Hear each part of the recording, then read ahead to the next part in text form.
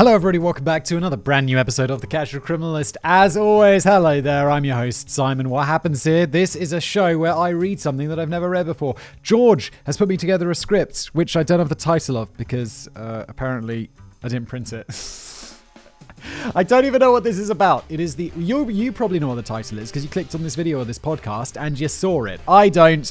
I'm going to read this and then Jen, our wonderful editor, is going to add some images and some music and stuff like that afterwards. Welcome to the show. Please leave a review if you're listening as a podcast. Consider clicking like. You don't have to yet, obviously. Especially if you're new here and you've never listened to the show before. In which case you might be wondering what's going on. Well, it's a true crime show. Sort of, isn't it? Let's go. This is big. Look at this, what is going on? For everyone listening, I just lifted up the script and it's substantial.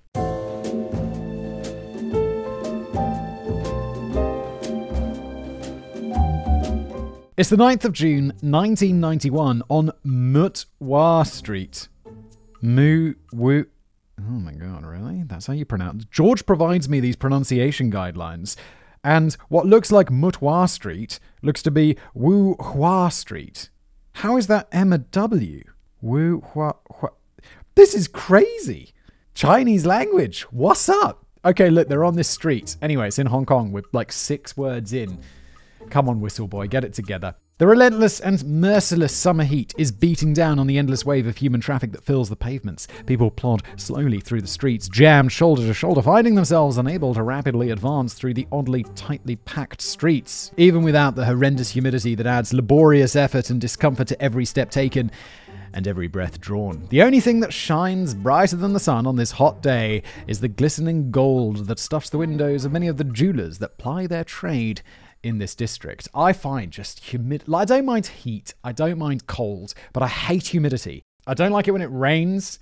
I don't like when it's cold. And I don't like it when it's super humid in the air when it's hot because you just get sweaty and uncomfortable. If it's just dry heat, you're like, all right, it's hot. But when it's like humid, you're like, oh, I'm sweating like a beast. I actually went to, we're not Hong Kong, but I went to China a few years ago. It was unbelievably hot the whole time I was there, like 40 degrees Celsius. And I was just, there's some photos. I went with a mate and there's just some photos of us.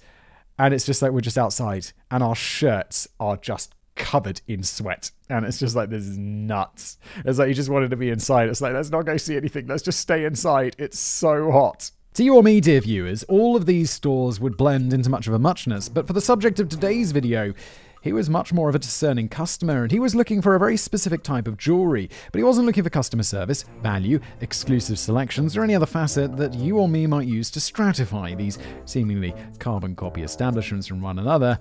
No, he wanted a store with lax security. I feel like all the stores would get the security at the same place, wouldn't they?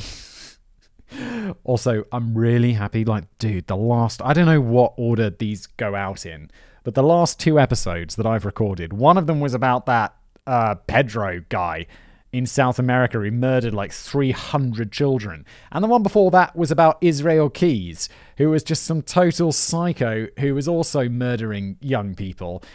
And oh my God, George, if this is just about people robbing gold, I'm going to be so happy. I mean, not views-wise. Views-wise, the person who murdered 300 children gets way more views. But I need these. I need these robbery ones. Just in between, sprinkled in for my health. Because for God's sake, if I sat down and recorded another murder one, I think I would, well, it wouldn't be a good time. I'd probably go rob some gold. Be like, I can't do it anymore! Just turn into a criminal myself. Luckily, I've got all the rules for becoming a criminal, which you'll soon be able to purchase in a notebook, which will be coming out. That's right. I don't have a mailing list or anything, so just keep listening to the podcast and you'll find out when that's available. I'm not very good at marketing. Let's go. The Chow Tai Fook was such a store. As the clock ticked past 1300 hours, the store was all but silent, save for gentle conversation between customers and colleagues, the muffled ambience of the street beyond the bounds of the store's windows, and the mellow drone of the air conditioning compressors working to keep that blistering summer heat at bay. Ah, the sweet, sweet air conditioning. This serenity was shattered in an instant when the store's heavy glass door was fiercely barged open and slammed into a thick mahogany display case with a deafening crack that cut through the building. Customers and colleagues alike snapped their heads in the direction of the sound and saw 5 heavily armed men pouring into the building. Fear filled their beings as the realization dawned on them. was a robbery. The robbers were dressed in the uniforms of their illicit profession, trainers on their feet, jeans on their legs, thick winter clothes on their coats on their torsos, balaclavas on their faces, sports bag over their shoulders, pistols on their hips, and AK-47s in their hands. I mean, I guess the uniform of their profession. These are automatic weapons? That is a serious robbery. And also, like, trainers make sense. That's pretty clever. But, dude, isn't it like 1,000,000 degrees outside? You're wearing thick winter coats? Is that necessary? Does that, like, hide your gait or something from cameras? The man leading the charge into the store raised his rifle to the ceiling and clamped his finger on the trigger. A storm of 5.56mm bullets unleashed from the terrifying implement's muzzle, and a snowstorm of dislodged plaster fell gracefully from the now porous ceiling as everyone inside dropped to the ground and dived for cover. Men and women alike began weeping as they shoved their hands into their ears with every ounce of strength that they could muster, desperately trying to stop the deafening ringing that was now consuming their focus. This was exactly what the robbers wanted, of course, who, having caused suitable chaos, could now set about securing their loot undisturbed.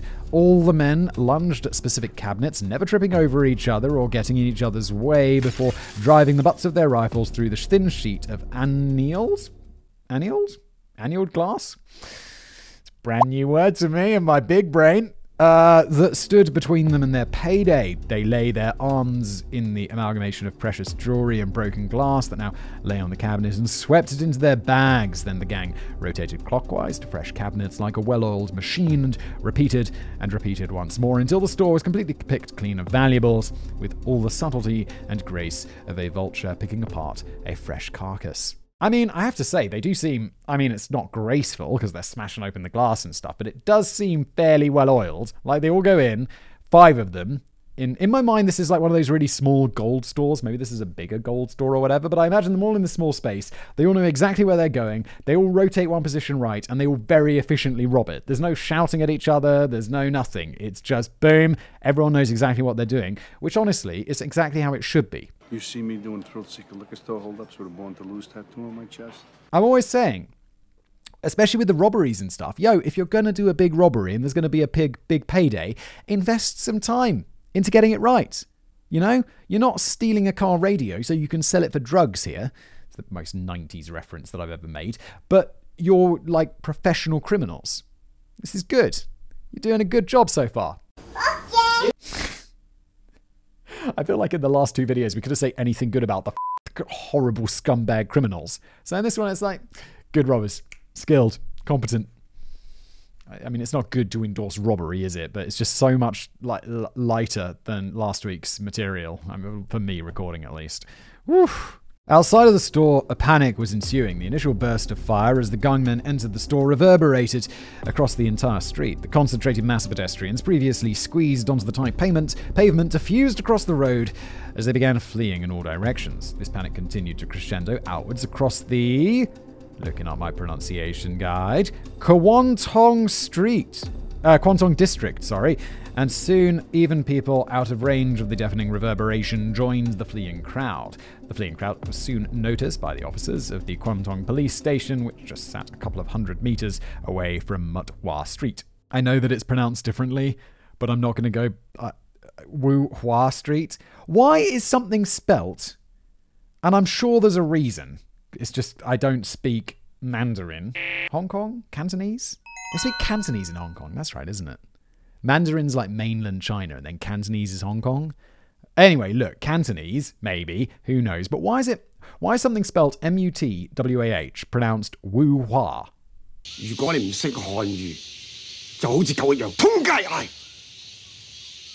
Oh God, who knows? Let's carry on. Superintendent James Elms, who happened to be in the station eating lunch, raced out into the street and began pushing through the fleeing crowd to try and find the source of the panic. The crowd quickly thinned as they followed the trail, and within a matter of minutes he found the presumed source, the ominously empty Mut Hua Street. Oh, God damn it, Wu Hua Street. Look, if I pronounce it wrong, I'm sorry. It's just written completely different, isn't it? He drew his revolver and after radioing for backup, began cautiously advancing into the street. He hugged the exterior walls on his left flank for some semblance of cover and moved forward, slowly and hesitantly peering into alleys, shop windows, and under cars, having absolutely no idea what he was expecting to find or where he expected to find it. Suddenly he saw it, a balaclava-shrouded head poke out of a jewelry store door. It pivots from left to right, quickly surveys the street, and disappears back into the store. Not wanting to escalate a potential hostage situation, he did all he could do. He continued to hug the wall and close the distance as fast as he could without making so much noise as to announce his presence. I feel like, yeah, this is a pretty good plan. Like, I would think the guy would just rush into it or call for backup or all of this stuff. But this is some solid policing. Be like, yo, if they're just robbing it, there's probably people in there. Let's just not have the police shop. Let's just let them leave the building. Because, I mean, yes, it's bad, they stole all the stuff, but it's better than having a hostage situation, isn't it? So just let them leave, and then try and catch them later. That seems to make sense. Hopefully they won't take any hostages with them. In that case, obviously that's a mistake. But I think this is quite a good plan so far. Superintendent Elms wasn't particularly fazed at this point. He expected this to be a simple smash-and-grab robbery, the kind of dull affair which typified armed robberies in Hong Kong in this period. One or two guys with hammers. He'd pounce on them, they'd either surrender or get shot, and he'd be back at the station before his cup noodle lunch was even cold. What he was not expecting was for 5 men carrying automatic rifles to erupt onto the street. Yeah, dude, you've got like one little revolver, you're one cop against 5 dudes with automatic weapons? That's a big fight. You're screwed. Unfortunately for Superintendent Elms, his police uniform was a familiar sight for the hardened criminal gang who spotted him immediately. They had planned for exactly this eventuality. Calmly, one of the gang, no more than 20 yards away, makes eye contact with him, raises his AK-47, points the muzzle squarely at him, and squeezes the trigger. Elms, who fortunately had not been hit in this opening volley, returns the favor and emptied the modest 6-round cylinder of his .38 caliber Smith & Wesson Model 10 revolver towards the bandits. They've got automatic 5 guys with AK-47s, fully auto weapons with God knows how many rounds in that magazine, and he's got 6 bullets. 6 small bullets in his Smith & Wesson revolver. The men begin to return fire, but could only get a few rounds off before the barrels of their rifles are quickly thrown down by the leader of the gang, who gestures for them all to hurry up and follow him. The group sprints towards a final store and piles inside, but this time 2 remain outside. With military precision, the 2 gunmen take up parallel positions on the street, one in each lane of the road, and they drop to one knee for stability and lay down suppressive fire whenever Superintendent Elms pokes his head above the car that he's taken cover behind. Dude, you've got no bullets left. You emptied it. So, I mean, maybe he has a spare, revolver cylinder in his pocket or whatever, but dude, know you're outgunned. Call in Hong Kong SWAT and leave. It's okay. You make me sound like a coward, and I'm not a coward. No one thinks you're a coward. You're just making the sensible move. Maybe that's not what policemen are supposed to do, but I would be the out of there. Fortunately for Superintendent Elms, those reinforcements he'd radioed for earlier began to arrive. Officers in cars and vans planted their right feet to the floor as they tore towards Mutwa Street, engines screaming against their red lines, and dismounted officers arrived on the scene with empty lungs and blistered feet as every available officer radioed to save their pinned-down comrade. The thieves have other ideas, however, and fire upon any officer who enters within the range of their beastly implements. The arriving officers are armed with the same .38 caliber revolver as Superintendent Elms and are completely outmatched by the superior firepower of the bandits. They form a roadblock at both ends of the street and wait, unable to rescue Elms or stop the robbery. 20 men and counting are being held off by 2. The Police Tactical Unit, PTU, and the Special Duties Unit, SDU, are attempting to push through to the scene with heavy weaponry. It's Hong Kong SWAT! But the powerful Mercedes and Audis carrying them are restricted to a walking pace by the afternoon gridlock of the Kowloon Peninsula. Their base is too far away from the scene for them to be accessible by foot. The thieves are finally satisfied after clearing their 5th jewelry store on the street. Why don't just do one at a time? Just do one, go away, and then come back the next week or the next year and do the next one. It's just something I do. I love stealing things. Doing 5 at once is brazen. The 2 men on the street are joined by 2 more who likewise take to their knees and begin taking pot shots at the police lines. Gentle-spirited reminders that they were woefully outgunned and was to stay back if they didn't want to finish their shift in a casket. The 5th man ran to a small microvan parked in front of Chow Tai Fook. He throws his bag in the back, starts it up, and swings it around in a violent J-turn and parks it in the middle of the defensive line that the men had formed. Methodically, the men take it in turns to one by one throw their bags in the back, jump into a seat, and then provide covering fire from the van for the next man, who repeated the process. The final man, the gang leader, leaves the police two parting gifts before jumping into the van, his middle finger and the rest of the magazine, which he sprays wildly into the police lines. The tiny vehicle then takes off down the street with all the haste its microscopic engine could muster, and turns into a small alley the police had overlooked, and it disappears. I'm kind of impressed that they managed to get away. It's like this has been like fully surrounded, and you're in the middle of a city, and they just whoosh, sneak away. I mean, wow. The entire saga didn't even last 15 minutes, and in that time, the gang fired 54 rounds at the police, robbed 5 stores, made off with 5.4 million Hong Kong dollars, about $700,000 in jewelry. It doesn't. I know it's a lot of money. I know $700,000 is a lot of money, but is it really? Like you robbed 5 jewelry stores. Don't those stores get robbed in London and France and stuff? And it's like, the guys make off with like millions, tens of millions of pounds or dollars or euros or whatever worth of jewelry. This doesn't seem like that big of a heist, but they got 5 stores. Also, you shot at police and you managed to secure, you got 5 AK-47s from somewhere. Those black market guns have got to be expensive. Let's say they're like $5,000 each, because I just watched a movie where they were buying black market guns. Let's say they cost like $5,000, like off, secret guns or whatever, like you can't just go into a gun shop and buy them. Let's say that's like $25,000 right there. And your return's only $700,000. Is this a high enough return thing for the risk? You're also shooting at the cops. That's going to get you in big trouble. They take that seriously. It is the risk we all took. It was carefully planned and expertly executed by a master criminal gang. The man who we heard barking orders at the robbers and unceremoniously giving his opinion figure to the police before making his escape was their leader. His name was Yip Kai Foon. Got a note here. Yip Kai Foon is actually a horrible transliteration of his name, but it's the one that's most familiar, so I deemed it most appropriate. In Mandarin, it'll be pronounced as Yi Ji Wan. Yi Ji Wan. Instead of Yip Kai Foon. That is totally different. Oh my god. Like, I learned Czech. I'm not learning Czech currently because I'm taking a little bit of a break because it got quite intense and I've got a busy life. But I think that language is quite difficult. It's like, it's not easy. People say it's a difficult language. And then it's like Mandarin. So maybe they do speak Mandarin in Hong Kong. I don't know. George lives in Hong Kong, by the way, if we didn't know. I thought that was difficult. But this Mandarin, my. He was Hong Kong's most infamous and dangerous gangster, and he was a man who stole millions of dollars with the use of an AK-47. And this is his story. Wow, George, you are competing with Danny for long introductions on that one. That's like, I mean, it's not really an introduction, it's like a cold open. That's like 3 and a bit pages. Early life. You'll often read articles and watch documentaries regarding Yip Kai Foon, which claim his formative years are unknown, wrapped in mystery, and they're elusive. This is not the case, and in fact, we have a remarkably detailed understanding of the man's early life. I, George, discovered this through the use of a small but ingenious research hack that I like to call reading the Chinese sources. George, I'm assuming you read Mandarin then, which is, I don't know if you were born in Hong Kong or like what your story is, but I'm still impressed with that. It's pretty cool. There's those random videos, like one random video that came up, you know how you're sometimes just browsing YouTube and you get the most random shit on your homepage. There's one where it's like, random white guy orders perfect Chinese in Chinese restaurants. And I'm like, yeah, that's pretty cool.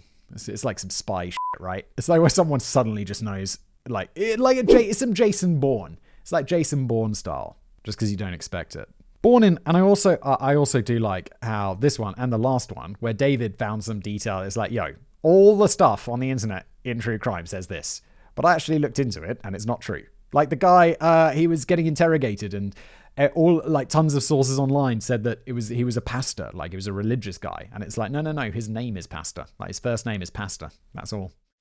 I like it when we go deeper. Born in 1961 in Shanwei City, Guangdong Province, a young... Oh god, there's Shanwei Shi. Shanwei Si. Oh, I'm so sorry. Oh god. It's so Guangdong. Shanwei Si, Guangdong. I'm so sorry, everyone. Anyway, so there's this place in Hong Kong. Or is it? No, it's Guangdong Province, Shanwei City. I have no idea. Oh my. Young Yip Kai Foon, whose name isn't even Yip Kai Foon. Was born into the tragically typical poverty that defined many Chinese lives before post-Mao socialism with Chinese characteristics. Reforms transformed the country into the economic juggernaut that it is today. His childhood, I think I brought this up before, but I went to China in like 2009, 2010, and then I went again 10 years later, basically. I was like, oh my God, the difference was insane. Even in 2009, China was fairly rich and developed. And then I went back, but it was, not everyone's on iPhones. Well, iPhones really, they weren't really around yet. But then I just went back like 10 years later. I was like, oh my God. It went from like regular to like, oh, okay. So, I mean, it's rich. It's like this whole part. I mean, the coast, the East Coast is like, yeah. I'm sure China's like overall, because there's so much poverty in I don't know about poverty. There's poverty in China still. Yeah, for sure. But like in like the rural regions, it's much different. But it was like that East Coast is like, these are big, rich cities. It was intense. His childhood home had straw on the floor, mud in the walls, dirt on the floor, and no running water or electricity. He received a basic education at a small community school in the then village of Shangguo. His education continued until 1970, when the destructive winds of the Cultural Revolution arrived at his small village. We aren't sure exactly what happened after then. All we know is that in 1971, there were no more teachers to continue the young Kai Foon's education, and his studies stopped after the primary 3 level. Yip Kai Foon's paper trail disappears at this point, so there's therefore little, if anything, known about his later childhood and teenage years. We can, however, have a reasonable guess that it wasn't exactly a period overflowing with joy, happiness, and prosperity for the young man. Likely he engaged in petty criminality and generally did what he had to do to support his family in those difficult times. Eventually, he made the same choice many southern Chinese men made in that period. He went to the economically verdant and bountiful lands of Hong Kong to make his fortune. Arrival in Hong Kong and early crimes. A 17-year-old Yip Kai Foon arrived in Hong Kong in 1978 as an illegal immigrant, and for a time he tried to lead an honest and law-abiding life before eventually being seduced by the swift and ample paydays that came with a career in armed robbery. Ah, yes, the temptations of armed robbery. So, oh man, crime must be stressful. Like, I get it. Like, armed robbery, it's like, yeah. It's a really good way to. It's a really good way. You're going to make a lot of money very quickly, but it's also dangerous, and you can end up in prison. Risk versus reward. When he arrived, he took up employment at a fan factory owned by pronunciation guide, Liu Lanshong, a famous and very successful business magnate who still operates in Hong Kong in the present day. According to Liu Langshong, Yip Kai Foon was a very professional and hard-working employee. He always arrived on time, always worked hard, took very little sick leave, and he didn't join his fellow employees on strike. And I have a note. Yip Kai Foon left a very positive impression on this guy after his arrest and imprisonment in 1996. Spoiler alert. Liu Lanshong donated amply to Yip Kai Foon's defense fund. He also financially supported Kai Foon's wife and daughter following his arrest, paying off their mortgage on the mainland and funding his daughter's law degree. That's cute. Well, that's super kind. He must have made a really good impression. Also, I'm assuming you just went to prison later for robbery. You didn't become like a worse criminal. Although shooting at the police, I'm like, you could kill them. That's not good. Yip Kai Foon did not keep up this honest streak for long. However, friends of Kai Foon, who spoke to the press in the years following his downfall, spoke of 2 major push factors that drove Kai Foon into the life of violent crime that made him famous. I'm gonna guess one of those things is money! The first quite pragmatic reason was that Yip Kai Foon had accumulated a series of eye-raisingly large gambling debts, to say nothing of his financial obligations to his family back home. Therefore, he needed money. He needed it now, and robbery provided an obvious means by which to acquire large sums of money very quickly. The second, more abstract reason was that Yip Kai Foon gradually became consumed by bitterness due to his poverty and the seemingly lavish luxury all of his fellow Hong Kongers appeared to enjoy. He, after all, was a child of peasants, and he never got the opportunities that many others took for granted, and now he was fighting for scraps, both literally and figuratively, in a city whose wealth was expanding exponentially. Yeah, I mean, it's got to be pretty hard. Like, is that Keeping Up with the Joneses thing? It's got to be pretty hard when, like, you're a peasant and everyone around you is super rich. And then you're like, oh man, I wish I was super rich, but I don't have any useful skills. I guess I better get into crime. Every time he just go home and feel like good among. It's like, I don't know, the idea of like the big fish in the small ponds. That's kind of nice, isn't it? Isn't that better? Isn't that like a better recipe for happiness? I know it's probably not a better recipe for success, because obviously if you're like in a super competitive environment, it's like, yeah, like I don't know really any other YouTubers. I mean, vaguely, that I meet occasionally and like conferences and stuff, but it's like, yeah, I'm definitely the biggest YouTuber I know. But if I lived in a city where there were loads more and they were way more successful than me, I'd be like, oh man, come on, what the hell? But I don't know. I'd probably be like, I'd work more, and I work a lot already.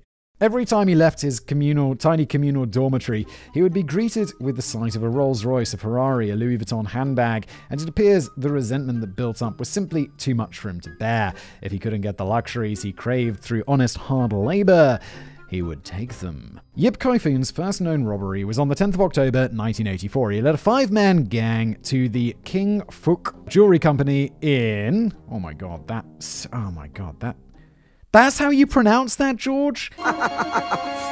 It's spelled like Tsim, Tsa, Tsui, and it's pronounced Yen Sha Sui. What the hell's going on?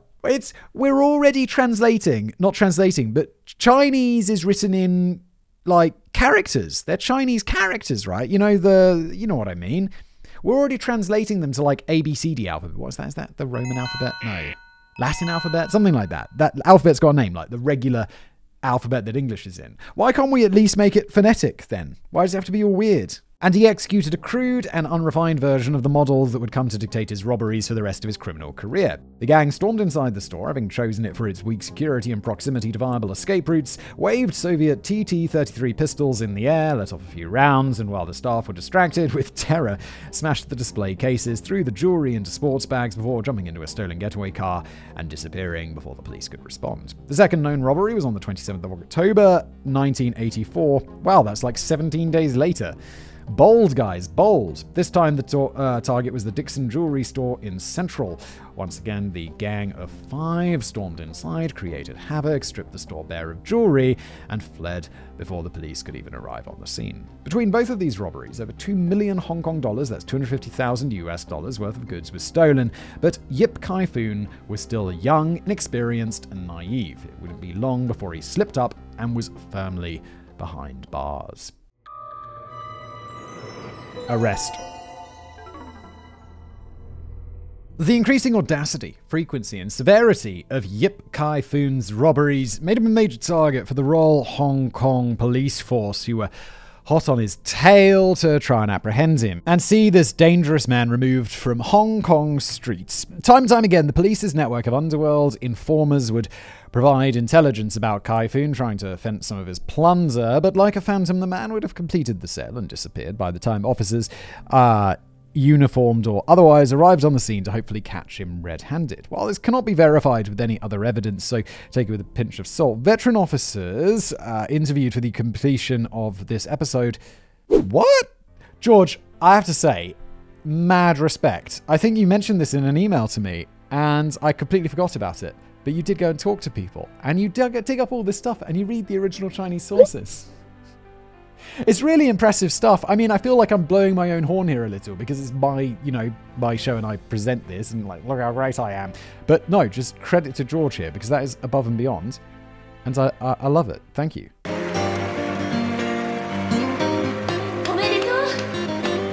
They spoke of a rumor that Kai-Foon even took to completing his sales outside of police stations. Bold.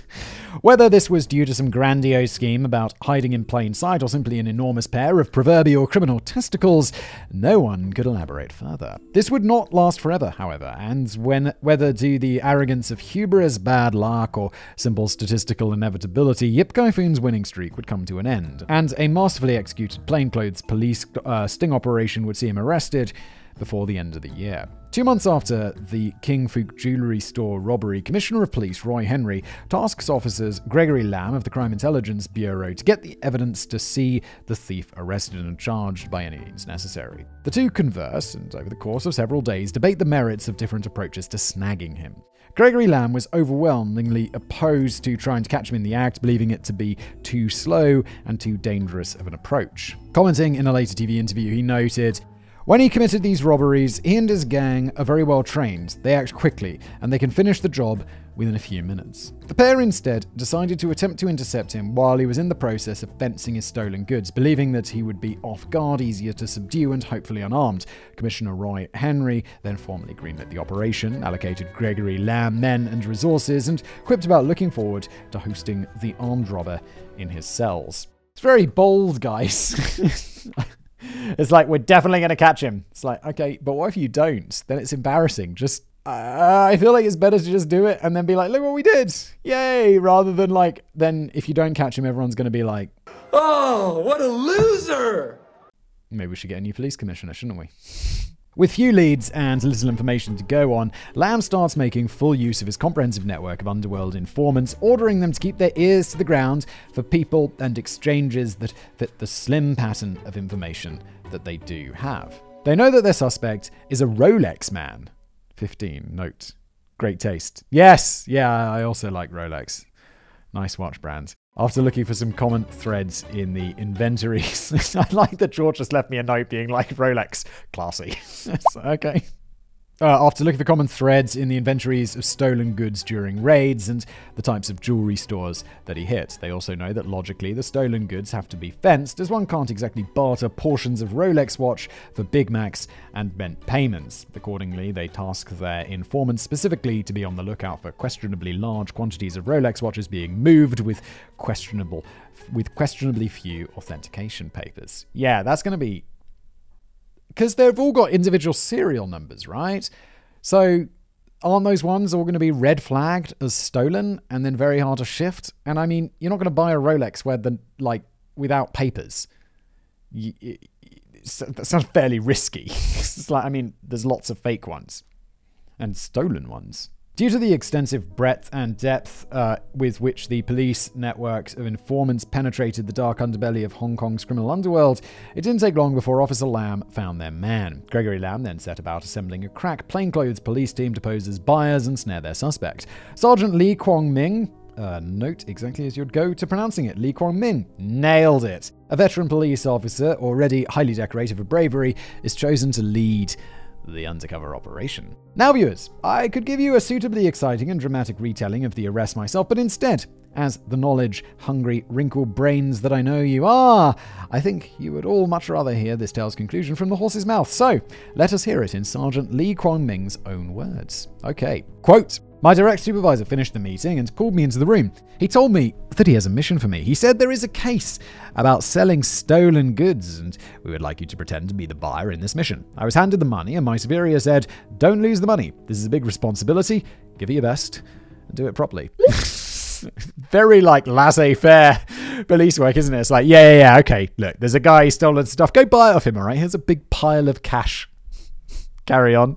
"We met him and the robber said, only one person will come inside the car. So I walked him alone to the car with the money. My other colleague was a few meters away. I handed the bag to Foon and thought maybe I should remove the money from the bag to distract his attention. I took $10,000 out and I said to the robber, look, here's the money, and I started counting it in front of him. But he was holding a gun and started looking around left to right. He used both hands to count the money. When I saw this, I thought it was a good chance. I made a dash towards him and tried to grab the gun from him. Then I shouted, don't move! Police! Then I put the gun to Yip Kai Foon's head and grabbed his hands. But he removed the gun and started firing. Bang, bang, bang. I told him, put your hands up, otherwise I'll shoot you. We kept fighting each other for a while. Bang, bang, bang. I put my hand on top of the gun to stop him, and it started bleeding. But still, I kept hitting the robber many times. Me and my colleague eventually subdued him. With that, Yip Kai Foon was finally behind bars. But not for very long. Oh, we're getting a prison break. I love it. The prison break. In 1985, Yip Kai Foon was sentenced to 18 years at Stanley Maximum Security Prison, built in, got a note, sorry, Fun family connection. My great-uncle, Sub-Inspector Charles Goodwin, was the head of the Criminal Investigation Department at Yamate Police Station and was interned by the Japanese in Stanley Prison in 1941 before being killed in 1944, refusing to collaborate with the Kempeitai Occupational Force. That sucks. I'm sorry to hear that. I guess you didn't know him. It was the 1940s. Great-uncle, though. That would make them the age of grandparents? Okay. Yeah, that makes sense. That's sad. I realised reading this, I don't know very much about Hong Kong. I know it was British until like 1997, but I only know one guy who was born in Hong Kong, but it was just because his dad worked there for a while. But I guess it's like it's like old school. This is fascinating. I'd love to learn more about like the lives of. They're not British people, I guess. What is it, Hong Kongers? I don't know. It's so strange. I'm going to read more about that after recording this. I feel like that's something I would know about, given how many videos I've read. But let's carry on. Built in 1937, this cathedral of incarceration was considered one of the finest correctional facilities in the British Empire. An 18-foot-tall reinforced concrete wall flanked the facility on all sides, which was in turn dressed with lashings of razor wire and a healthy sprinkling of guard towers manned by the finest marksmen of the Hong Kong Correctional Services. It was highly staffed, with one armed guard for every 2 inmates on shift at all times of the day. You don't see that much. Like, normally it's like, yeah, the prison was designed for 6 people, and now there's 700,000. Oh, typical. Even if you could escape from this imposing facility, where would you go? As you may know, if you've ever consumed a single piece of media about the city, Hong Kong isn't exactly a city overflowing with space and handy, secluded places one could hide from the law, with some districts of the city housing as many as 340,000 people per square mile. Good lord. Got a note, the district in question is Mong Kok, well worth a visit, as there's some great restaurants and nerd emporiums there now. I'd love to go to Hong Kong. I kind of can't believe I've never been. I should go. I mean, obviously, not in the near future, because I have 2 very small children. There's COVID. I haven't travelled for ages. I'm really busy. But at some point, in like 30 years, when I'm retired or something. Maybe I won't be able to go then because it'll be like fully Chinese and they'll be like, no. Last time I went to China, it was really difficult to get a visa. It wasn't difficult, but I had to go into the embassy for an interview because they were like, I've told this story before, but anytime I have to apply for a visa, especially to China, I don't write YouTuber in there because they don't have YouTube there. And that's just going to make people ask questions. So I just put advertising. I work like advertising person. I work in advertising. And they didn't buy that. So they took me in and they made me sign this thing saying I wasn't going to make any videos in China. I wasn't going to. I was just going on a trip. It was a bit more intense than I wanted it to be. This brief survey of the situation would no doubt discourage most of us from attempting to escape Stanley Prison. Certainly it would me, as I happen to not be terribly partial to receiving large caliber rifle rounds to my back. Such conclusions were not formed by Yip Kai Foon, however, who, on the 24th of August 1989, after serving 4 years of his sentence, decided the whole incarceration malarkey had just become somewhat irksome, and he was leaving. Like an apathetic yet wise high school student trying to bunk off school, Yip Kai Foon laid the groundwork of his excuses early, commenting to anyone who would heed him that he was suffering from a bit of a dicky belly. Then, after a couple of days of no doubt superb acting, he clutched his stomach in mock agony and fell to the floor during a caged exercise. Screaming and writhing in agony, the guards rushed over to Kai Foon's side. He articulated about agonizing aching around his abdomen. Normally, all prisoners were taken to the custodial ward of the Queen Elizabeth Hospital, but through damned luck, wouldn't you believe it, this ward happened to be full to capacity. So Yip Kai Foon was thrown on a stretcher and driven by ambulance to Queen Mary Hospital 10 miles away, on the other side of Hong Kong Island instead, and placed into general admissions. If you'll allow me to don my tinfoil hat for a moment, ladies and gentlemen in the audience, I'm going to go out on a whim and guess that this was not in fact a coincidence, and may in fact have been planned by Kai Foon. What? You don't say. Sometimes this isn't a conspiracy, this is just a plot. To prevent the obvious from happening, 2 armed police sergeants were placed at Yip Kai Foon's side 24/7 during his stay in hospital, and he was handcuffed to his bed. Surely, the senior wardens no doubt reasoned, he won't be pulling any naughtiness now, but as particularly astute viewers or listeners have no doubt deduced from the title of this chapter, naughtiness was in fact pulled. Yip Kai-Foon claimed that he had to go to the bathroom. The guards hesitated, not sure if it was safe to remove their prisoner's shackles for even a moment. But eventually they acquiesced to his request, and they wished to spare him the indignity of having to relieve himself in a bedpan without any physical ailment to force the need of one. What? Be like, if he doesn't have any physical ailment, then it's going to be very easy for him to just, it'd be like, yeah, grab that bedpan, go into the corner of the room, and pee in it. Come on. I can't do it. He was escorted to the bathroom and insisted that he was going inside alone. How is he getting away with this? As the door slid shut, I don't understand. Just turn your back. Just make him go into the stall, keep the stall door open, and be like, great, pee in the toilet. I'm going to be watching you from behind. I can't see anything. And even if I could, I'm a professional. Hey! Good job, buddy! That's okay. He'll be like, I can't go when you're looking at me. So don't go. Just go back to the room and do it in the bedpan. He's a bad criminal. As soon as the door slid shut, all appearances of his supposed stomach ailment disappeared, and Kai-Foon began frantically searching the bathroom for any possible means of escape.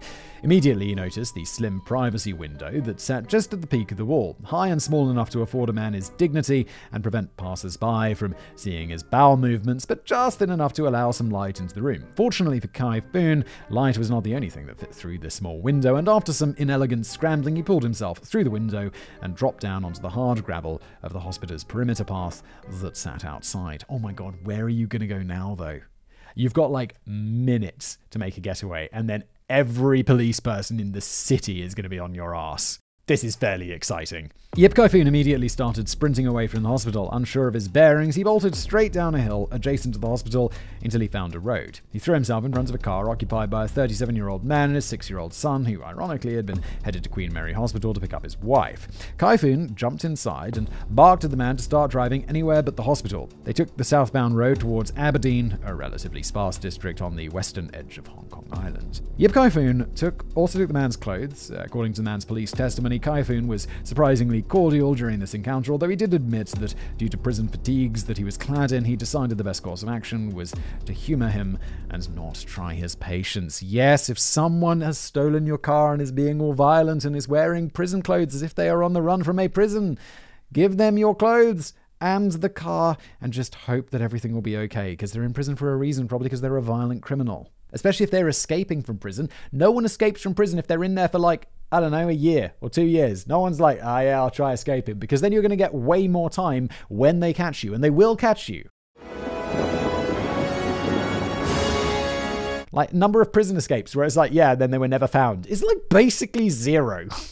After an impulsive change of plan, Yip Kai-Foon ordered the car to stop at the Wong Chuk Hang en route to Aberdeen and jumped out of the car. He then apologized to the man for the inconvenience caused and lamented that on account of having just escaped from prison, he had nothing to offer the man to show his appreciation for the cooperation. Kai-Foon then joined the back of the queue along the edge of the street, hopped onto the next bus, and disappeared. Now, just before we get into the rest of today's video, let me please thank today's sponsors. First of all, CuriosityStream. CuriosityStream is a subscription streaming service that offers thousands of non-fiction movies and shows from some of the world's best filmmakers, including exclusive originals. They've got millions of subscribers, and they've got new shows being added every week on history, science, tech, military history, and a whole lot more. And they got so much stuff. They're always saying we're adding new content every week, and it's like, how would you finish their huge library anyway? But you know, they're keeping it up to date. They're adding new stuff.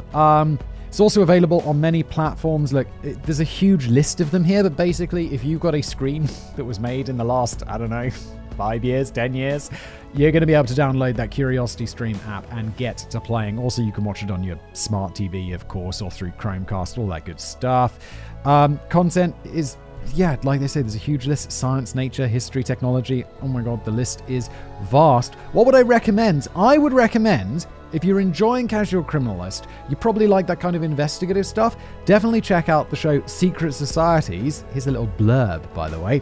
Secret societies play a far larger role in our everyday lives than we're aware of. This 3-part documentary accompanies Dr. Marian Fussell on his search for clues surrounding history's most famous secret societies and conspiracy theories. Look, if you kind of like the investigative part of this show, you're gonna dig that on CuriosityStream. Go to curiositystream.com/criminalist for unlimited access to the world's top documentaries and non-fiction fiction series. And for you guys, just use the code Criminalist. You get 25% off, which works out at $14.99 a year, which is just $1.25 a month, which is absurd value. I feel like, even unnamed, more expensive streaming services are good value. $1.25 a month is what I would describe as absurd value. The criminal continues his crime caper. Immediately after his escape from prison, Yip Kai-foon went dark. Very little is known about his activities during this period, with police believing that he slipped across the mainland border and took refuge in his home in Haifeng. This is the thing, China's really big. Like, once you get onto that mainland, surely you could just disappear into the mountains or some tiny village somewhere. Like, Hong Kong police, so it's like, good luck. Good luck. Here he had a large network of friends and family who protected him, sheltered him, and the lack of extradition treaty between Hong Kong and China in this period meant he could enjoy some rest and relaxation without having to constantly look over his shoulder. Wow. I guess that makes sense, like no extradition between Hong Kong and China. But that's pretty intense. You just cross that border, and it's like, yeah, you got in your jurisdiction and China's not extraditing. So f*** you, Hong Kong. That's pretty intense. Non-extradition is weird. I mean, I get why it exists, because it's like, countries are like, yo, your authority doesn't extend to my country. We got to have a treaty. And sometimes those treaties don't get set up. But it is pretty intense. Like, you could just, once you're there, free man.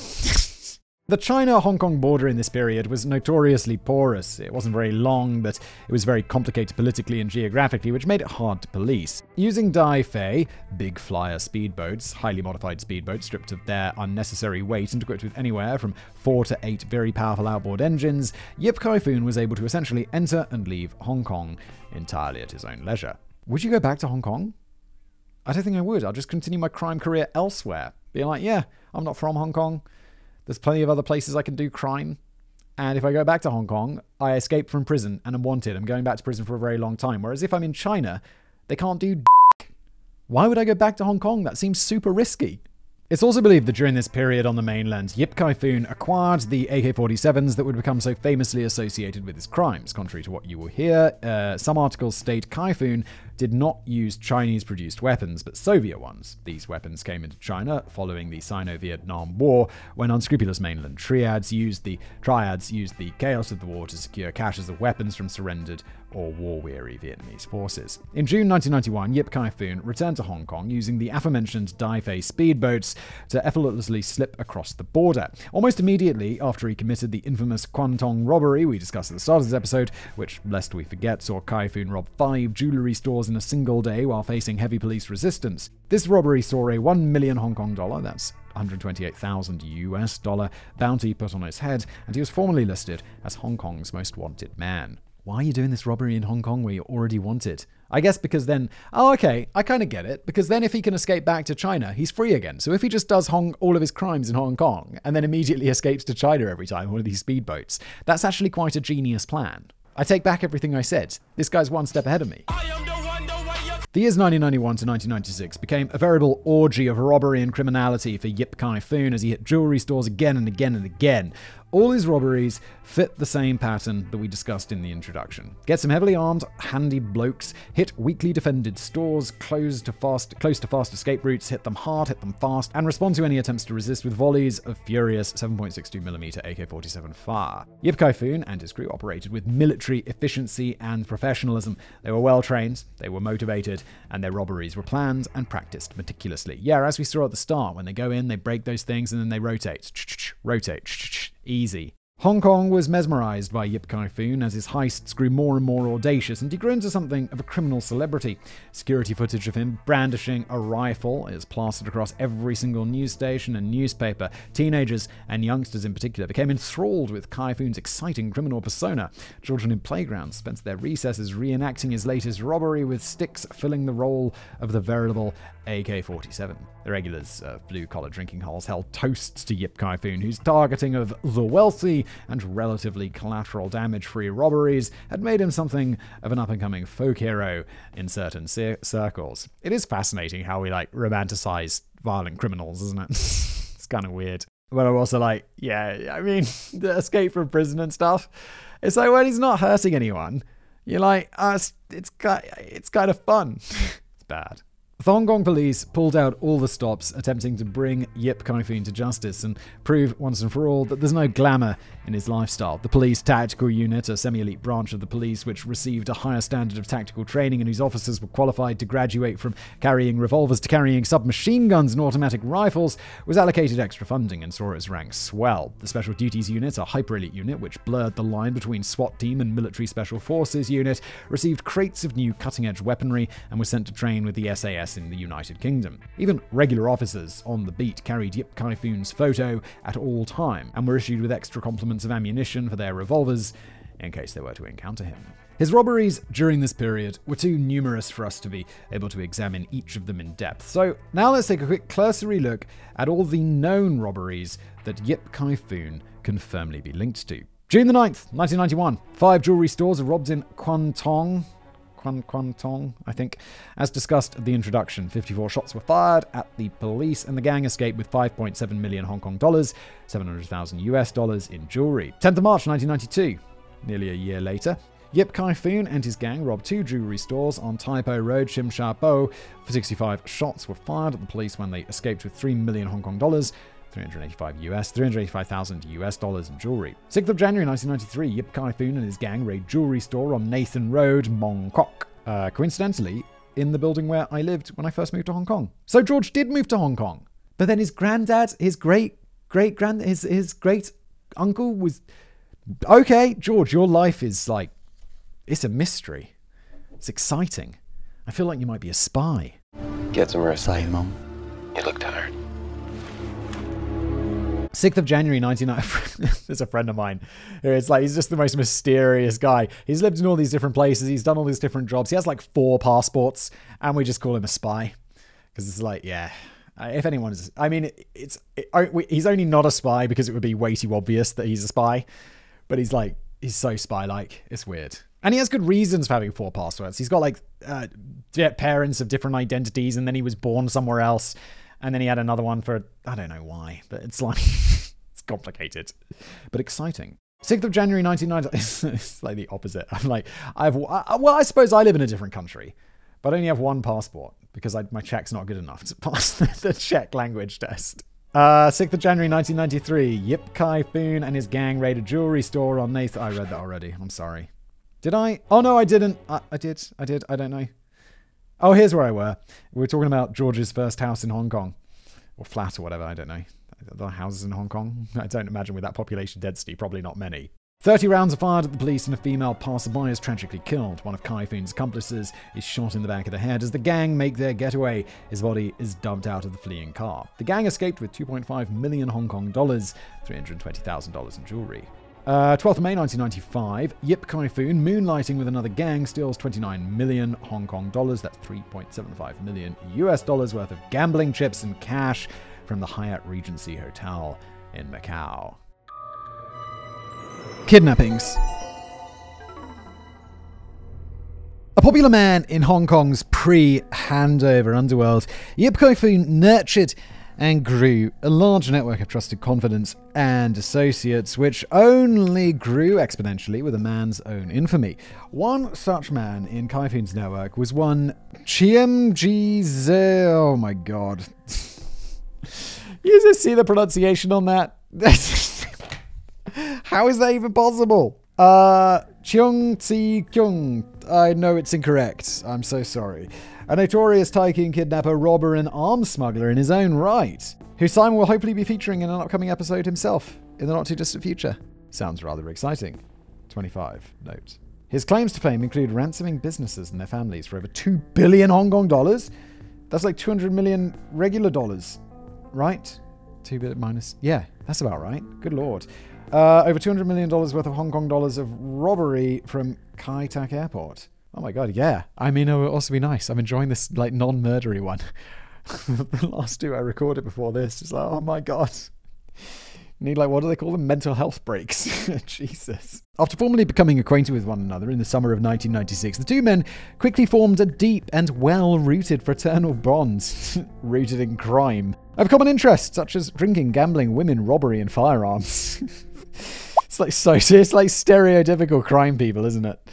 More pertinently, Tse Kyung shared Kai Foon's own personal grievance with the sparkling opulence of Hong Kong's bourgeois class, and the pair soon decided to take up arms, literally and figuratively, against Hong Kong's rich elite and began plotting kidnappings. Do you guys not see the irony of that? Are you not like, wait, are we kidnapping people, rich people, so we can become rich ourselves? Yeah. It's a little bit rich, isn't it? Like what you want to become. Accordingly, the two men sat down one night with a bottle of Baijiu, note, a very nice Chinese alcoholic beverage. I particularly recommend the 5-litre, £2 bottle of the state distilled stuff you can get at the mainland supermarkets. I have many fond and blurry memories on the mainland powered by that stuff. 5 litres for £2? Was that like $3? For 5 litres? That's insane. That's dangerous. I always thought like when I was a student, a friend of mine had this giant, it was like a 3-litre bottle of gin from Asda. And I think it was like 15 quid or something for 3 litres. I think this must have been before there was some minimum tax on alcohol, because that was crazy. He'd call it a sipping gin. He'd just like take little sips of it before going out to save money, of course. But £2 for 5 litres, that is a new record of cheap. They also had a copy of the Tintin Daily News, Hong Kong's rich list, and they began discussing the viability of each of them. Like a shopping list for kidnapping. It's like that rich list, right? But also, it's kind of all guesses and made up. When I was a kid, I always thought the rich list was like, yeah, of course we know how much everyone's worth. No, you don't. You don't at all. I mean, if you have like shares in a big public enterprise, like, you know, Amazon, Jeff Bezos, Microsoft, Elon Musk and all this stuff, like all of these guys, you can be like, okay, well, they've got that many shares in the company and each share is worth this much. So they're roughly worth 100 billion. But when it comes down to people who just own private companies, it's like, you have no idea. Like, no one knows how much money how much I'm worth, because also you don't know how much money I spend. It's like, it's impossible. Like, you can Google that. It's like, it's never right. It's never right. Henry Fok Ying Tung. Oh my God, another Look, I'm just hoping that my pronunciation was close enough at this point, George. Was almost immediately discounted. Initially, Henry Fok seemed like a most promising candidate for a kidnapping. He was worth just under 30 billion Hong Kong dollars, that's 3.8 billion US dollars, on account of his enormous property empire, and had a large number of loving family members and business dependents who would all be most interested in securing his swift and safe return. The problem was that Henry Fok was the vice chairman of the National Committee of the Chinese People's Political Consultative Conference. Oh my God, that is a mouthful and a half. Oh my God, and it continues, of the People's Republic of China. What's my note here? Sorry for the mouthful, Simon. Added to by the note, I might add. Having ascended to that position in March 1993.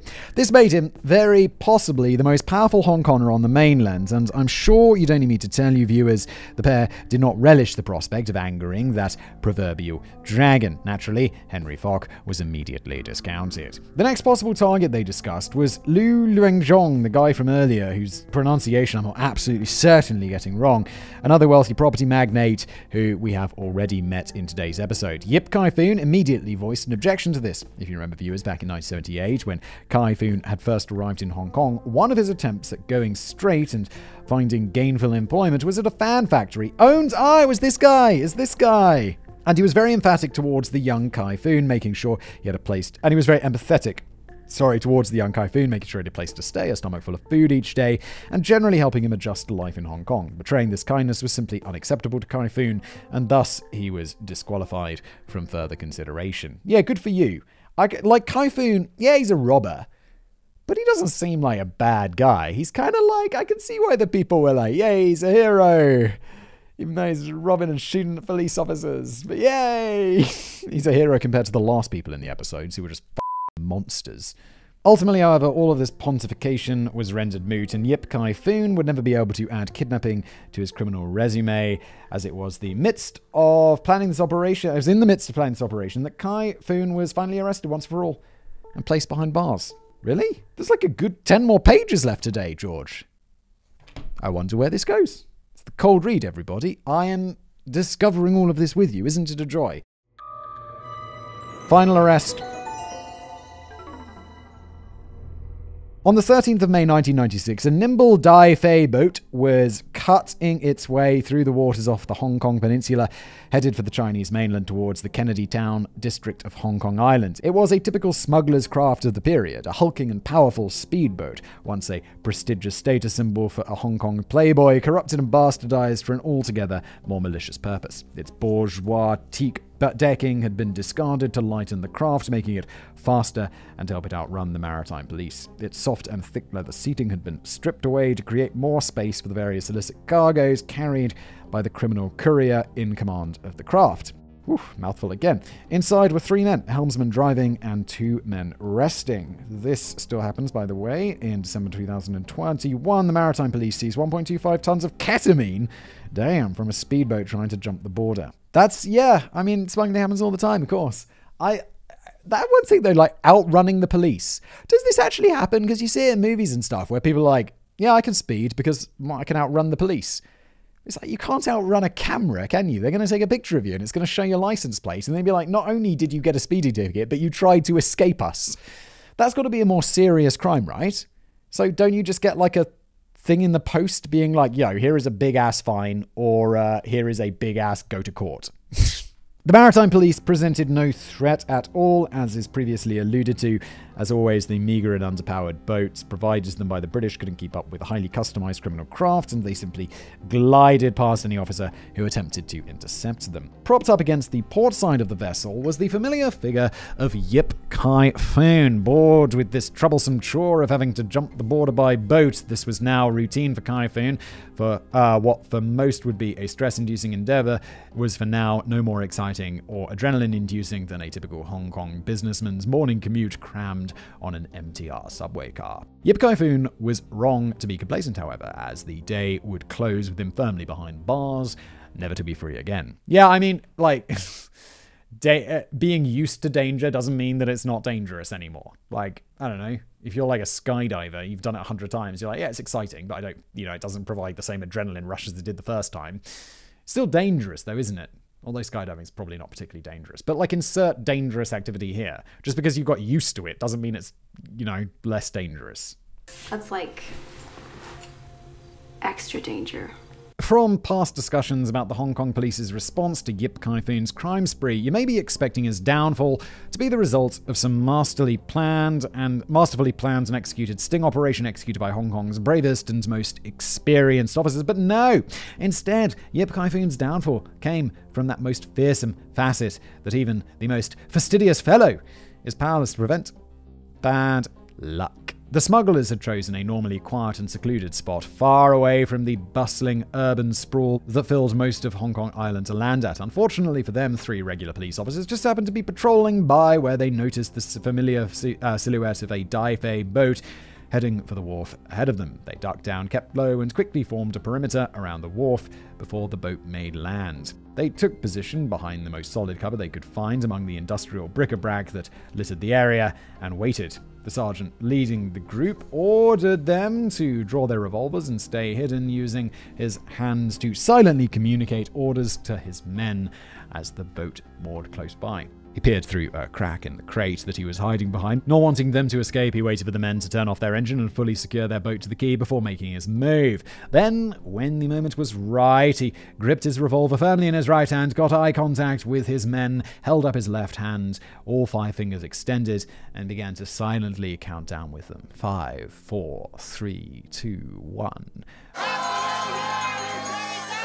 With the coordination of a crack military drill team, the officers leapt to their feet and began barking orders to the men. Police, get down on the ground now! 2 of the 3 men did exactly that. One dropped to his knees and placed his hands on his head, and the other held out his arms and lay face down on the quay. Yip Kai Foon, however, was not feeling so compliant. He leapt back onto the boat, ducked behind the port side of the vessel, grabbed an AK-47, which fortunately had a full magazine, and he cocked it. The police, unaware of the impending danger, moved in to secure the 2 surrendered men and find Yip Kai Foon. They're not expecting him to have a gun? He's like famous for having guns. They were unable to reach any of them before Yip Kai-Foon raised the muzzle of his rifle and welded his finger to the trigger. In a rare moment of unprofessionalism for Yip Kai-Foon, he emptied the 30-round magazine in one single burst, dragging the weapon from side to side, attempting to hit as many of the officers as possible. As terrifying as this no doubt was for the officers, it was most fortunate that Yip Kai-Foon lost his cool and emptied his magazine at them. From my own personal experience on the fun and scary side of 7.62mm AK rifles... George, what is your life? You've been on the scary side of an AK-47? Jesus Christ. And on the fun side? I can understand... Am I misreading that, or does that mean you've been shot at by an AK-47? What is your life? I don't remember. Firing them automatically renders them rather inaccurate. You are a spy. The first round will go where you want, and the rest will go where they want. Fortunately, this meant the officers were able to dive for cover, and by the time Yip Kai-Foon had inserted a fresh magazine into the rifle and cocked it, once again all three officers were behind solid cover and emptying the cylinders of their revolvers towards him. In this shootout, the officers' revolvers were at less of a disadvantage than they had been previously. They were much closer to their assailants than officers in the past had been, and they had more solid cover than him. The exchange of fire continued so ferociously that the bright stream of muzzle flashes could be seen on the other side of Victoria Harbour. It took 3 rounds to bring down Yip Kai-Foon. The first impacted his lower torso after he took his attention off the officers for just a second to tell his criminal companions to escape. The second impacted in his side, just below his armpit, as he left himself vulnerable during a mistimed magazine swap. The third round impacted in his lower torso and lodged in his spine. Uh-oh. Like, lower torso? That's bad news. Armpit? Okay, it's bad news, but it's not the worst. Spine? Spine is bad. Spine is not good. Yip Kai-Foon screamed out in pain as the first round landed, and his screams only crescendoed as his body continued to be torn apart by an avalanche of 38 specials. Finally, after the third round, he could take no more. He threw his rifle down to the floor, bellowed, "F*** it, I surrender," and collapsed into a heap on the floor. He would never walk again as that final round left him paralyzed below the waist. The police rushed Yip Kai-Foon to hospital. Alarmed by the amount of blood he was losing, they secured the boat, and they dispatched search teams to try and find the other 2 men who had escaped. Inside the boat, they'd find the usual mountain of cascading white powder that one would expect in a smuggler's boat, and a cache of Soviet-produced weaponry, including pistols, rifles, and 2 kilograms of explosives. Wait, this smuggling boat, I always felt like smugglers would specialize. Like, if you're smuggling, you smuggle cocaine, or you smuggle weed, or you smuggle guns, or you smuggle people. But these smugglers, they're like, no, we smuggle everything. It's like, yeah, we'll take the explosives, and the guns, and the drugs, and the person. Yeah, we'll do it all. We're like general purpose smugglers. Trial and death. Your gut is probably telling you now, dear viewers, that Yip Kai-Foon's story is coming to a close, and indeed, you would be correct in that guess. Kai-Foon was now paralyzed below the waist, and the Hong Kong Correctional Services certainly had no intention of allowing him to repeat his escape. Despite his now permanently handicapped state, he was surrounded by officers armed with military arms and armor every moment of his remaining life. Having a look at period press footage from the trial, you'll notice no reporters mobbing the windows of his armored prison van for photos, because the police were under orders to shoot anyone on sight who even approached the van. His trial began in February 1997, and shockingly, prosecutors find that there's a lack of evidence to firmly link Yip Kai-Foon to all of the robberies. No one was ever arrested for these crimes, and no damning evidence was ever recovered from the crime scenes, meaning that ultimately it actually proved to be quite difficult to nail him beyond reasonable doubt for those robberies. Yeah, but he shot at police officers. Isn't that enough? Just get him on something else. Instead, prosecutors opted for the Al Capone model of prosecuting. Yeah, okay, exactly. Get him for something else. Look, we all know it's him anyway, so let's just stack what charges we can absolutely prove against him and nail the bastard. And admittedly, I, George, am no lawyer, ladies and gentlemen, but that sounds perfectly agreeable to me. Yeah, it sounds fine. Look, if you can't get him for the other stuff, and there's plenty of stuff to get him on that. Instead, he was charged with using firearms to resist arrest, possession of unlicensed explosives, and escaping from custody. After a month-long trial, Yip Kai-Foon was sentenced to 41 years in prison in March of 1997 and is sent back to the familiar walls of Stanley Prison. Kai-Foon would never taste freedom again, because as much as the spirit was surely willing, he was now a broken man, and he lived out his remaining years behind bars. That's not to say that his prison time was uneventful, however, quite the contrary. In 2003, he got married in prison. He was allowed the pleasure of wearing civilian clothes for an entire day, and clad in his finest suit, he exchanged vows with a mainland Chinese woman. The pair divorced on August 25th, 2015, after 12 years of marriage, which, to be honest, I think is quite good for a marriage that had to be consummated through steel bars. No, I don't. Really?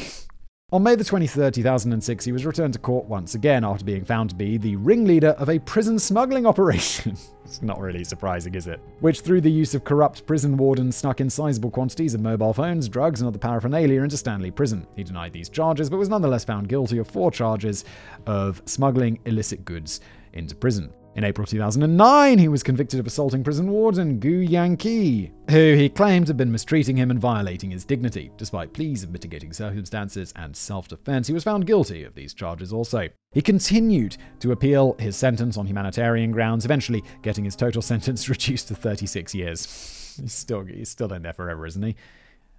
These efforts were ultimately pointless, however. Yip Kai-foon was diagnosed with lung cancer in the late 2000s, and as he proved unresponsive to treatments, his physical form became weaker and weaker with every passing moon. It was obvious that the inevitable was looming. In November 2016, Yip Kai-foon filed a complaint with the Hong Kong High Court regarding his being denied traditional Chinese medicine by the Hong Kong Correctional Services. This ruling actually ended up setting a precedent about Hong Kong prisoners' rights to access traditional Chinese medicines should they wish for it. If this chapter has so far given you the impression of a raging bonfire gradually dimming down to the thin flicker of a candlelight, that was very much intentional. Yip Kai-foon was weakening, and he was not long for the world. On the 1st of April 2017, he was rushed once again to Queen Mary Hospital after complaining about agonizing pain, and the correctional ward proved unable to stabilize his condition. But this time, there was no prison break, no hijinks, no escape. His condition continued to worsen over the coming days, and he passed away on the 19th of April at 1 a.m. at the age of 55. Right up to the end, he was surrounded by multiple police officers clad in military-issue body armor, armed with submachine guns and automatic rifles. Even as he had one foot in the grave, no risks were taken, proving he truly was Hong Kong's most dangerous man. Legacy. As discussed earlier, Yip Kai-foon came to achieve something of a folkloric status during his life, and this reputation has only continued to grow after his death, as clear memories of his brutal crimes slip further and further into the annals of myth. Fans of Yip, it's like, yeah, I guess they were brutal. They were like super armed robberies, and he tried to shoot police officers. But just compared to the last 2 episodes that I recorded, I'm like, this guy's a kind of funny criminal. And you're like, no, Simon, he's not. He's a bad dude. Fans of Yip Kai-foon will paint him as a battered and downtrodden everyman who snapped in the face of a deeply plutocratic system and only ever targeted wealthy people and businesses who had money to lose anyway. Certainly, one man who would disagree is James Elms, who had the following to say about the man. Yip Kai-foon, as far as I'm concerned, is no different from any other criminal. He did it for money. He didn't do it as Robin Hood did, to distribute to the poor. On the flip side, then, local legislator Lung Yi-chung, who met with Yip Kai-foon many times from 2005, has quite a positive takeaway of him and believed him to be a reformed man. On the matter, he stated the following, quote, I was very surprised when I received a letter from Yip Kai-foon because I never think that this guy would send me a letter and I didn't know what he wants. From his face, you can't tell he's a bad guy. He was very nice. He was very kind as well. And when you talk with him, he's very polite because he has a wife and daughter in mainland China and he really wants to stay together with them. So he said, is there any possibility for him to have the early release? He said, he wants to be a good husband, a good father, and a good man in the future. His daughter is studying very well in school and wants to be a lawyer in the future. And he said he wants to be a happy family in the future. Then chaplain at Stanley Prison, Tobias Brandner, also had a very sympathetic view of the man, stating the following, there is genuine repentance in prison, definitely. There are people who are suffering under the weight, under the burden of the crime that they have committed. They know very much that they have brought pain and suffering on another family, on their own family also. I have baptized Yip Kai-foon in prison, and I believe I wouldn't have done it if he had not turned to Christianity. Personally, as someone who grew up in agonizing poverty, dressed in all but rags and with holes in my shoes, it's certainly easy to glamorize Yip Kai-foon on an emotional level, particularly when in the context of the crippling inequality that gripped Hong Kong in the 1990s. But ultimately, I personally must dismiss these emotional notions and focus on the fact that it was a violent, brutal criminal. George, your life is such a mystery.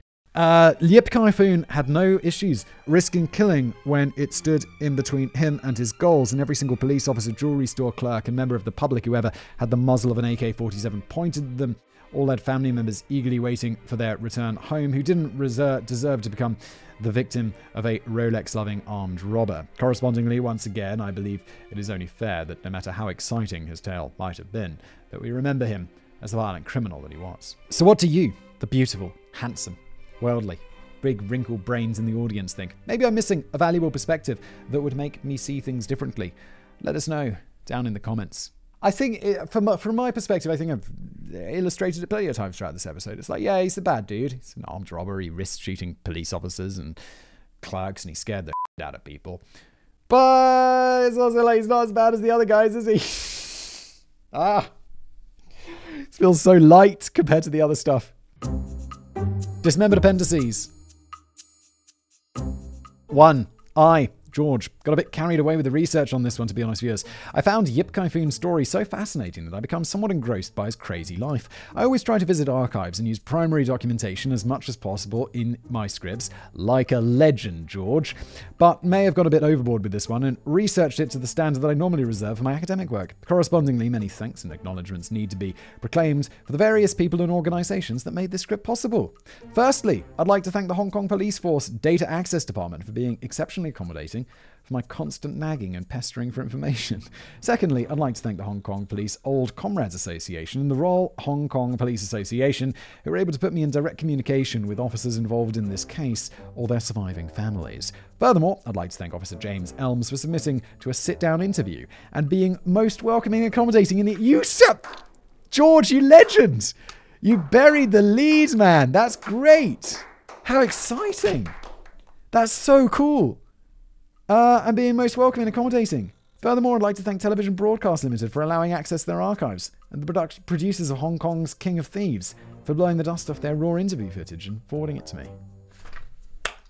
George, I am very impressed. I have to say, I'm very impressed. Thank you. Thanks a lot. I thank you. I hope the audience. That's a lot of work. Oh my God, I feel bad just sitting here and reading it all. Number 2. It's something I am noticing more and more with every script I produce for Simon and the Casual Criminalist, but when researching Yip Kai Foon, I encountered a hell of a lot of contradictory discourse and popular discussion of the man's life. I've done all I can to sort the proverbial wheat from the chaff, but I will hold my hands up and admit that mistakes may have been made. Where possible, I deferred to primary documentation of Yip Kai Foon's life.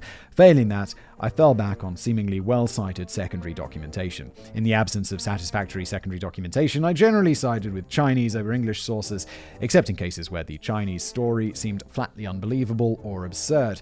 I'm lucky enough to be able to read Chinese, or read it as well as any foreigner ever can, and I was taught at university always defer to the original language source when possible, as it removes one potential layer of error and misunderstanding, depending upon someone else's translation. Number 3, because I'm currently in possession of my own body weight in primary documentation relating to Yip Kai Foon, I feel the urge to do something more with it, and explain his story in a more detailed and comprehensive manner. I was thinking maybe I could put together a book in which I dissect every minute detail of the man's documented life. Just do it. Let me know in the comments if this is something you may like. I have a publisher in China who likes me and owes me a favor. Plus, I'm not going to lie, I'm quite partial to money. Well, George, you write that book, and I will promote the absolute shit out of it for you, because that sounds really cool, and I'd like to see your research go places further. That's great. Do it. I mean, I think it sounds interesting, but then again, I host a podcast about this stuff, so I'm bound to. But I reckon that would go well, and then you got built-in promotion via this show. Love it. Number 4. One of the major problems I encountered in completing this script was that there was simply too much to talk about, which I know there are worse problems to have as a writer. Still, I have had to cut out or only quickly mention lots of crazy stories which more than warranted further extrapolation in themselves. I opted to focus on a few of the more crazy heists and confrontations in detail to give you, the audience, a flavor of just how daring and insane they were, and instead try to build the rest of the script around the major developments and changes in Yip Kai Foon's life, as well as trying to put more of the focus on some of the brave officers who finally brought him to justice. Hopefully you're all happy with how I've put this one together. I couldn't be more happy, George. I'm a little bit blown away. Thank you so much for the strong effort, and yeah, I don't know, you got all that research. That book sounds pretty good. I'd buy that, I'd read that, I'd promote that. Let George know in the comments below if you're watching on YouTube what you think. If you're listening to this as a podcast, please do consider leaving us a review. That would be fantastic. 5 stars. Is preferred, but you can be honest. It's okay. Like this, subscribe. Thank you for watching or listening.